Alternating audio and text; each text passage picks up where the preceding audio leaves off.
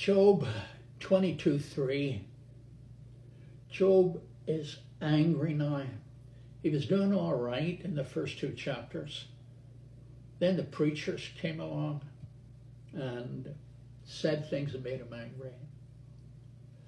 One of them, who started out well, he was a friend of Job's. By and by, had enough of Job's complaints and yelling and screaming and defending himself.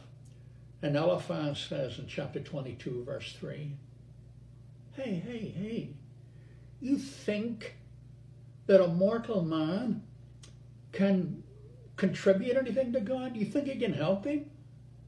You think because he's good that God gets any real benefit? You think it really matters? And he's talking about Job, don't you see?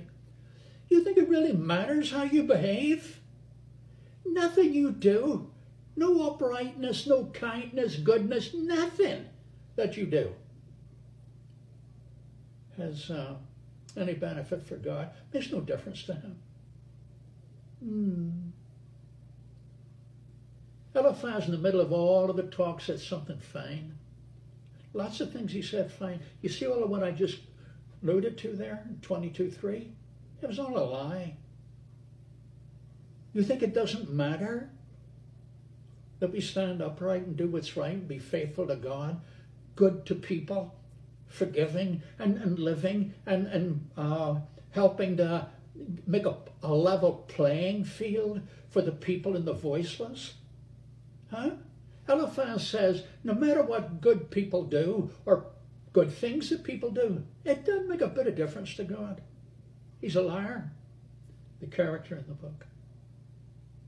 It matters greatly how you live. It matters greatly how I live. I'm not saying you're Jesus and you won't be Jesus. I get that.